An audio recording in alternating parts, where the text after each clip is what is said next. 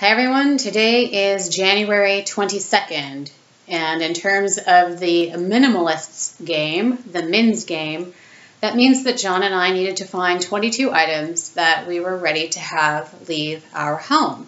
And we had a quick discussion about the fact that it was probably going to be difficult to do this during the week and gather the requisite number of items each particular day.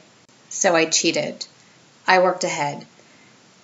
So today is the 22nd. I got my 22 items, and then I gathered all the items I would need through Saturday, January 28th. So that means that today I gathered a total of 175 items. The lighting in this room is really awful, so I do apologize.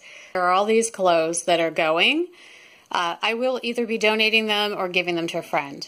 So also, everything here on the bed, minus the pillows, those are staying, but all of these items, more clothes, some shoes, jewelry. Back here is this stack of notebooks, papers. That's all going. These bags for fresh fruit and veg are going. These are going to be recycled, so don't worry. I know someone who uses these. And these are items from the bathroom and just kind of around the house. I just decided to put them in a bin because it made it easier to collect them. And my glasses are not going.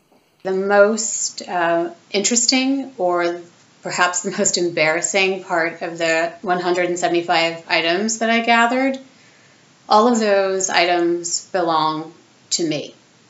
Not one of those things belongs to John. Now, some of those items are shared, you know, the kind of half-empty body lotion, that's shared. But pretty much everything in there is mine. So that just goes to show you that you might think that you've gotten rid of everything you possibly don't want or doesn't serve you anymore, but it is a good idea to kind of go through and maybe play this game. You don't have to do 22 items on the 22nd day of the month. Maybe do one item a day for 7 days or 10 days, whatever it is. Do the bare minimum that you think is possible. You might be astounded with what you find. Thank you very much for watching. Have a great day. Bye.